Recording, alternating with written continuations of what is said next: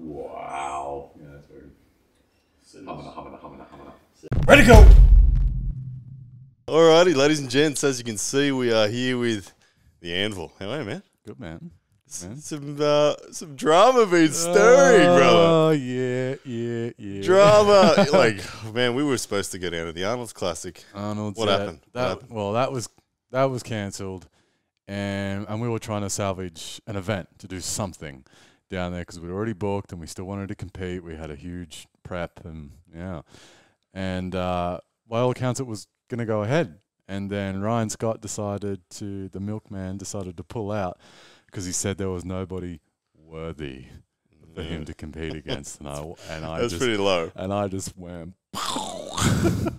was already super disappointed about what was going on with the Arnolds and it being cancelled. So, we kind of added fuel to the fire, so we went hard at it. nice. So, for YouTube, who has no idea who Ryan Scott is, who is Ryan Scott? So Ryan Scott is ranked number 1 in Australia. Last time I faced him was at Arnold's last year, so 2019, and he beat me. I made a mistake, and I actually have never beaten him right-handed.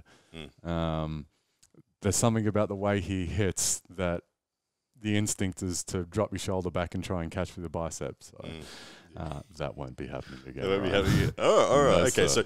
so Ryan Scott's the number 1 ranked right arm arm wrestler in Australia. Yeah. Left arm, you've beaten him, yeah? Yeah, left arm. I don't think I've ever lost to him. So okay.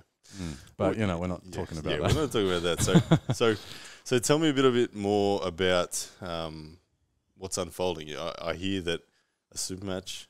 He's asked for certain conditions. I've pretty much bullied him into it. I put a fair bit of pressure on him. May have called him a coward and some other things. But anyway, he's agreed. He wants it under the AAF banner, so the Australian Arm Wrestling Federation banner, which means it will be ranked. So if anyone outside of Australia wants to look up who's number 1, well, that'll be changed. It'll be on the board. It'll be on the board. So, it's his match to lose. Yeah. So, so there money on this? What's the? No, so far there's no money. I think he's trying to sort out some sponsors. Credit to him. He's trying to find some sponsors for my flights, so we can make it happen. But it will be in his hometown. I don't know who's reffing. I don't care. I don't know if the guy's even going to turn up with a strap. I don't care.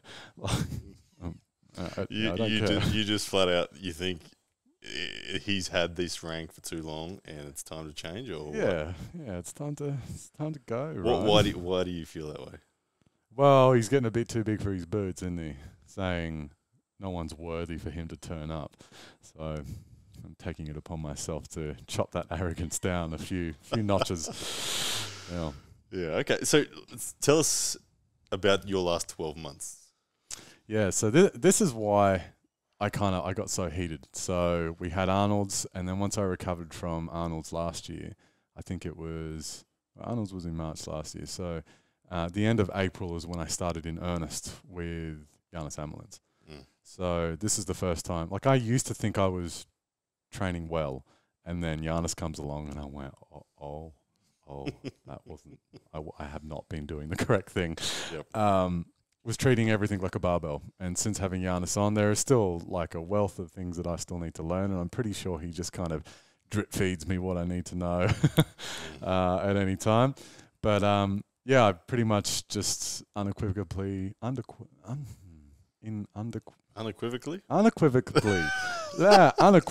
I can say it in my brain, not my mouth. Have just given everything over to Giannis, and I don't question him on the validity of things, and and so far, like, my strength from when I first started, there was some neurological gains, and we've seen some stuff on that, but I've just gone from stride to stride to stride. My understanding of the sports and its physics and its biomechanics, so it's a very different Lachlan than he had last year. And I'm pretty sure Ryan's about the same. Yeah. Okay. So, tell me about what is it going to be, a 6-round super match, or how's this going? I want the 6 rounds. Yeah.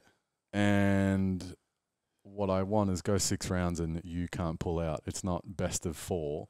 you are going to complete all 6. All 6, no matter what. No matter what. Because part of that is because of the way the AAF ranking works, that if I beat him once, it doesn't mean I'm number 1. If I beat him twice, I get closer to being number 1. More points. So, yeah, it's all in that points base. So I want to beat him 6 times in a row. Because, it's realistic to say that you may beat him and yet not take the number 1 rank because he's too far ahead on the points or... Yeah, so doing the 6 rounds will make me... The Australian arm wrestling scene, tell me a little bit about that. I understand the Australian Arm Wrestling Federation's been around 7 or 8 years. The transition from amateur to pro seems to be happening, from my observations, for the guys that are in the top tier of the Australian. How does that relationship with the ranks and who's pro, who's amateur, where does all that sit? I did hear that there are quite a few amateur competitions coming along, which Ryan Scott has actually been the head of. There was some guy in the WA that's just smashed all the amateur comps he was holding, and he actually ranked quite highly, and we all jumped up and down and went, who's this guy? So they've put like an amateur ranking in that. But where I see the AAF... it's kind of evolving. It's slowly becoming obsolete. I think people care less about the ranking. I don't actually care about the ranking. I just want to beat the guy who I haven't beaten yet. Yeah. It's just he wanted under the AAF, and I've gone. So the ranking was even used by the World Arm Wrestling League for a year. 2017, a lot of people jumped up and down because it does require a lot of consistent data. I think with consistent data, it's amazing. But as you step into the pro level and you start hunting Zlotiters and WALs, and it doesn't take it into account. You don't, you no longer are creating data anymore, and therefore, old mate Joe Fox or not Joe Fox, Joe Blogs. Sorry, Joe Fox. Old mate Joe Blogs. Joe Fox sent me a lovely message today. That's why. Thank you, Joe. Anyway, Joe Blogs is what I meant to say. Old mate Joe Blogs takes a whole bunch of amateur tournaments and becomes number 1. So Ryan's number 1. Is this because he's been winning amateur tournaments or what?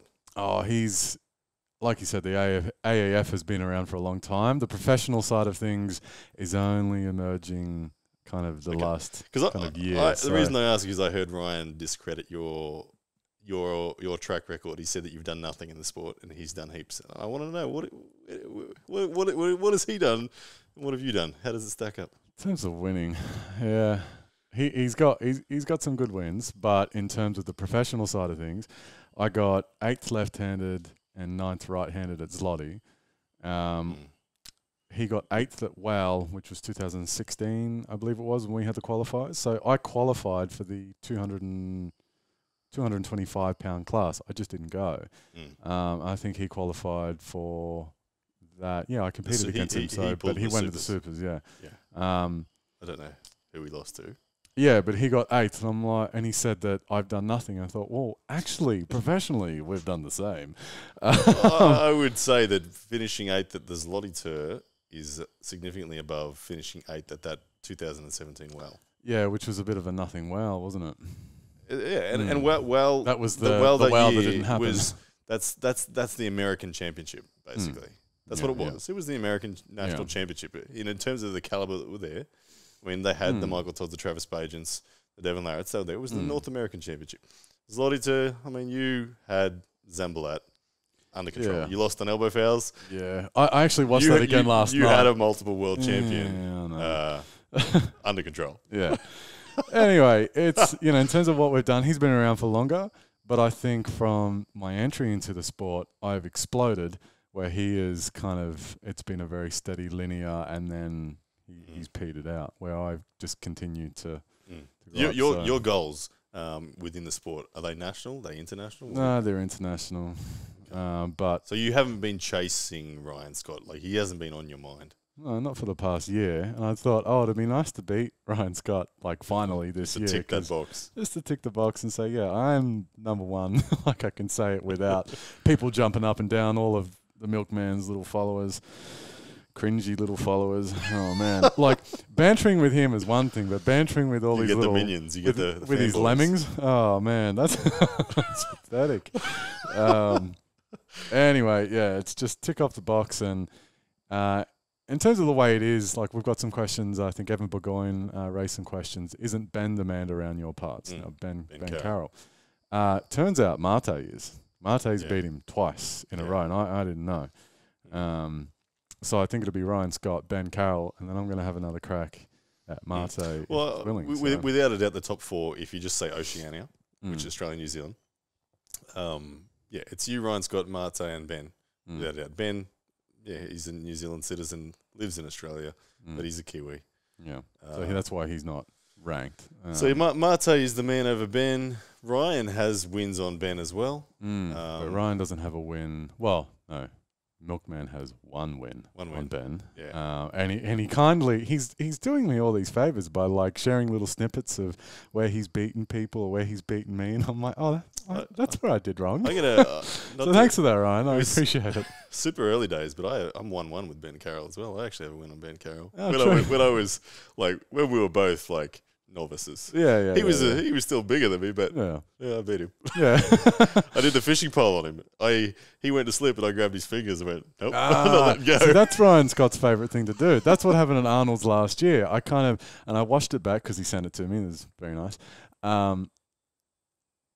I felt at the time, there's a gap there. I think I can turn him in. But this is the Arnold's that Devon was there. And I asked Devon, what do you reckon? And he said, get the strap. So I kind of just like half-assed. You didn't. Yeah. Ryan outside of straps, if there's anything that is an ace on Ryan, it's his wrist. He's kind of like a Andriy Pushkar style direction. He posts heavy, a lot of straight up side pressure. But I do think that I saw him banter saying, "You want to start in a hook?" Oh, yeah. It's like you drunk on a hang on, what day? You drunk on a Tuesday night? Oh, right. No. I'll take you there myself, man. It's all good. Realistically, he's obviously he's just trying to stir the pot because he knows that if he starts in a hook, he gets crushed. Yeah. What I think he's trying to do is, because I've been rather nonchalant about his terms. Like I don't care. I even said like I'll do it in your mother's tea room. I don't give two hoots. I just want to arm wrestle. Now he's trying to get some ground back, saying, I don't care either. Yeah. Yeah, you do. Yeah, you do. I love it. Okay, so this match is going to feel a little bit like when I face Chance Shaw. It's going to be behind enemy lines for you. It could be with all of Bunbury cheering for Ryan Scott. Likely, yep. So you'd be in a pub with a lot of drunk cowboys around, and they're all going to be the milkman's their man. Yeah, you're going to be the big brute from Brisbane that no one wants to win. There's a smart ass big mouth brute. Nice.